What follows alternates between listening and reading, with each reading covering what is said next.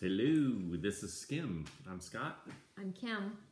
And we're going to go over a teaching. It's actually originally by Josh McDowell. It's called the 7 A's of Relationship. It's something that we found to be very, very helpful in our relationships with each other and with our children. And so we thought we'd throw this out there as an important kind of teaching that really helped us. So we throw it out there for you guys. And if you want more information and more detailed information, of course, go to Josh McDowell for the full teaching. But we're going to give you an overview and just a basic understanding. Mm-hmm. All right? Mm-hmm. So with that, what is the idea behind 7 A's? Well, there's 7 words that begin with A. And these are all things that I guess would be... types of communication.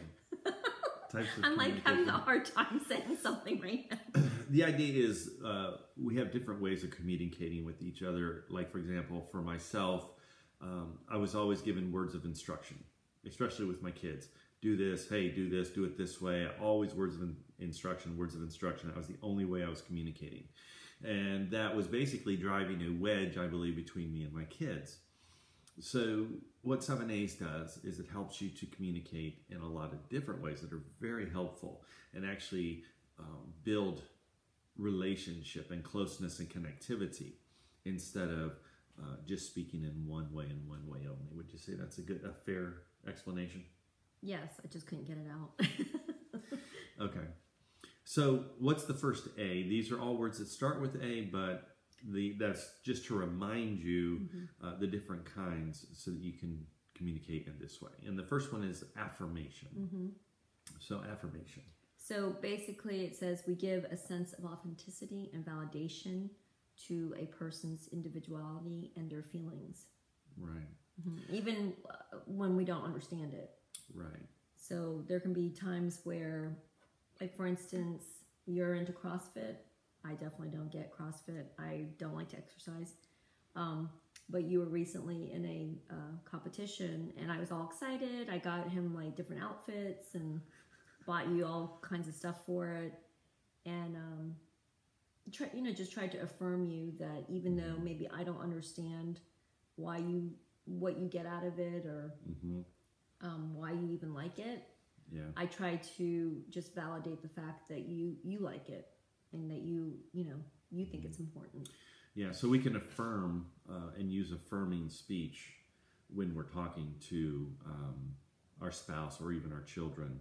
And this is a great way to kind of start turning that relationship around and building connectivity. It's through affirmation.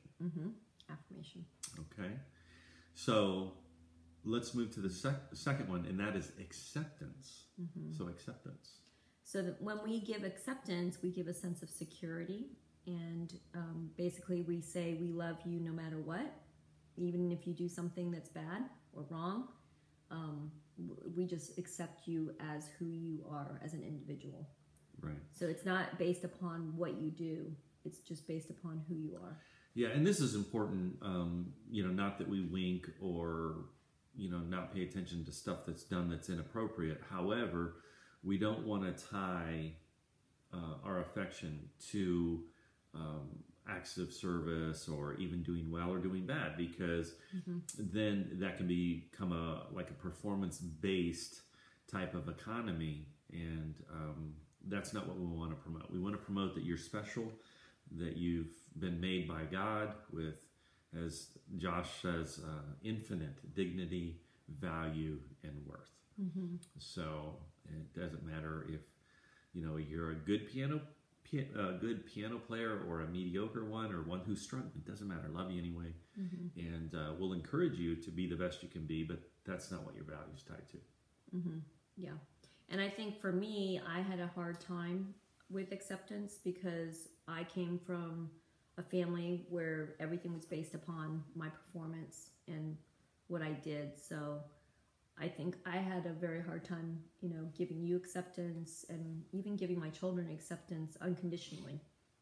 I think a lot of it was based upon performance and what they did. So yeah, it can be hard. Yeah, I think we've all experienced that, if we're honest, that many times we feel like our acceptance is definitely tied to our performance. If you do good, then things between us are going to be great. Especially in a marriage, right? Yeah. Do what I want, do it the way I want, when I want. We're going to get along well. But boy, the moment you don't, then there's repercussions. So that breaks down that idea. So let's look at the next one.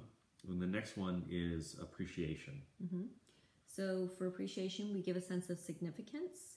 And it's basically, I think, a cornerstone. Like Josh was saying, like acceptance is a foundational thing, but this is the cornerstone of that foundation. And so basically you're giving value on their accomplishments and that they make a difference. So this is actually something where you appreciate what they do. Yeah.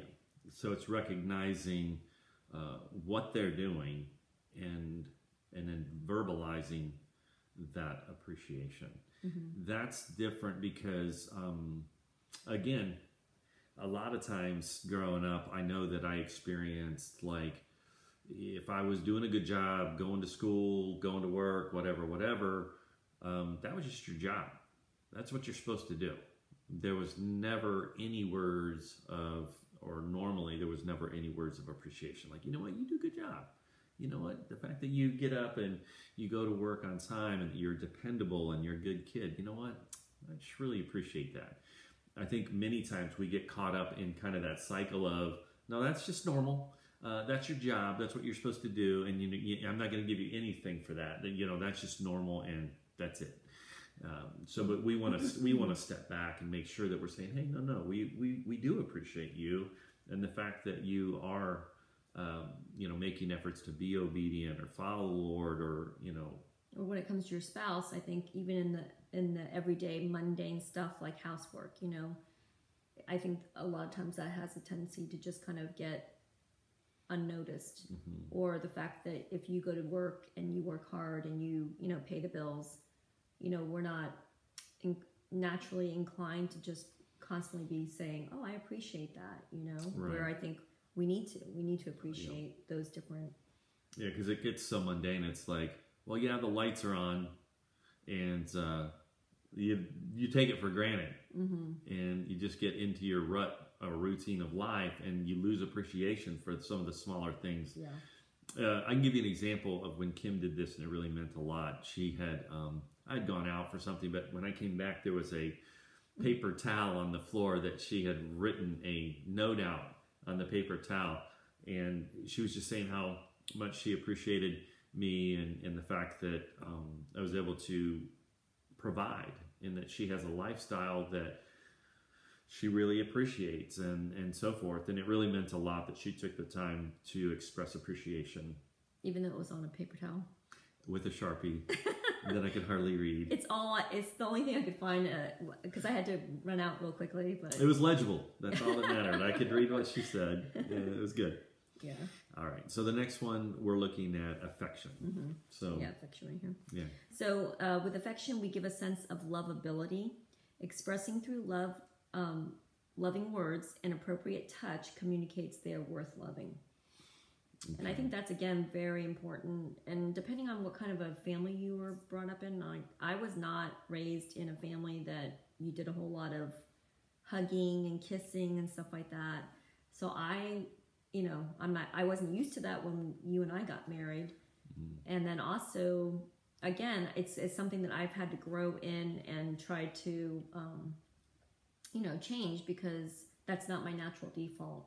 Yeah. And I think, even my one daughter said that I'm not the most affectionate, and it's not because I don't love people. It's just, I don't show it in that way. And I think that's what happens. I mean, if you don't naturally have these things modeled for you and you've never seen that before, you've never experienced that, then how do you even know to do it? Yeah. So I'm the opposite. My mom was very affectionate. She always wanted to rock me. Even when I got older, I remember being 14, 15, 16 years old, and she'd come here, boy, I want to rock you. I'm like, really? It's a good thing my mom's a big, strong woman. She could take it. But I remember being rocked in a rocking chair well into my teens, and I think even to an adulthood. but I always appreciated it because I knew that was Mom's way of showing affection, and it was great. Yeah. And that's what builds that feeling of value, dignity, worth, is when people express themselves in these different ways. Mm-hmm. So even if we've never had that really modeled for us, perhaps we can become a student of appropriate touching and affection and begin to attempt that, even though it might feel really awkward at first. Yeah, and I was going to say is I have scripture references for all these. I actually didn't say it for each one, but I will put it in the description below. But that's who our person that we should model is Jesus. How did he treat others? How did he love others? He's the best example. Yeah. As far as if you didn't have a good representation of that growing up, that's where you would find it is the perfect way of doing it. Yeah. So let's go ahead and move to the next one, which is availability. Mm-hmm. So tell us a little bit about availability. Okay, so we give a sense of importance. If we don't, in essence, we are saying other things come before you. Mm-hmm. And again, this is a huge one. I think people think even if they're there physically, but they're not there mentally and emotionally, it's not. People don't feel like you love them, when you're there, even if you're physically there. Yeah. So the worst side of this, this is probably one of the things I have the most regret about, in my relationship with Kim and also my children, is when I was younger, I was just like a workaholic. I worked all the time. And then I was also super involved in ministry. So my availability was very limited. Mm-hmm. And looking back on it, I think, even subconsciously, my children received that as not, the not being available. They received that as they weren't important, that work was more important, that ministry was more important, which is not the truth. But mm-hmm. I can certainly see how that was conveyed, and I have regret about that. And I think that's also why you see the term a PK, or a preacher's kid. A preacher's kid, it's very stereotypical, but it's very true. Many times ministers get so involved in ministry that the kids are like, you love this church, you love these church people more than me, and it kind of plants a seed of bitterness. So I think this availability one is probably my Achilles heel, certainly, and I want to make sure that I'm more and more available. And like Kim was talking about, I can be sitting at the table having a meal, quote unquote, with my family and not even be present. Mm-hmm. I'm still thinking about work. I'm still thinking about the dozen things I've got to do. And so you can be physically present and be completely out to lunch and not available at all. So I think these are the things we really have to watch out for. Yeah, and I think just even doing little simple things, like at one point we would say no phone, no cell phones at the table. Or, limiting that, because I think, unfortunately, cell phones they're even more now, I think, taking over, our, what do you call it? Our focus and just, our world. Yeah, it's becoming, and it's addictive. It's addictive, yeah. So now we're focused on the gadget in our hand instead of each other, and mm-hmm. it has a tendency to limit our availability in a psychological sense. We could be physically there, but just mentally we're gone. Yeah. So let's pay attention to that. Mm-hmm. The next one is approach their world. Okay, so when we approach their world, we give a sense of that we care about them and what they are interested in, and this is something that you need to study your spouse, you need to study your kids, whoever it is that you're trying to approach their world, you need to kind of see what they're interested in, and try to step into their world. Like, for instance, Scott, he's always loved football, and I've never been a football person. And unfortunately, through our whole marriage, I never have shown a lot of interest. But like the other day, he was watching football, and I still am not interested, but I was sitting on the couch with him. And, and every once in a while I would interact and ask him questions, but, I was doing my own little thing as well. I was looking up RVs on my phone. But, I think, again, it's one of those things where you may not be interested in it. You may not understand it. But if you're trying to learn about them and trying to approach what they're interested in, that shows them, okay, you actually care. Right. And what's kind of fun is like, I didn't know anything about motorcycles, and Scott's, he's always liked motorcycles, and he actually bought one several years back, and I, rode on it, and I actually ended up liking it. So that was kind of a nice surprise. So again, try to broaden your horizons, because there might be things that you're missing out on that you don't think you're going to like, and then you end up liking it. And then it causes a bond between the two of you. Yeah. So like an example in my case was Kim loves to go to estate sales. And I didn't get that. I don't like shopping. But well, I don't like shopping either, but she loves estate sales and garage sale Yeah. and stuff like that. And so I thought, you know what? She really enjoys this. Let me approach her world. I'm going to go with her. I'm going to learn about this stuff and see what it's all about. And, so at first, it was, I didn't know anything, didn't really appreciate it. But then as I started to see the value in it and experience it, and I think that sent her a message to say, hey, he cares enough about me that he wants to spend time with me, and he knows I enjoy this, so now he's coming with me.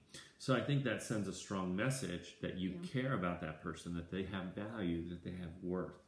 And so again, that's how this all plays together. All these A words and all these actions and activities all send a message that they are valuable, and that you care and that you love them.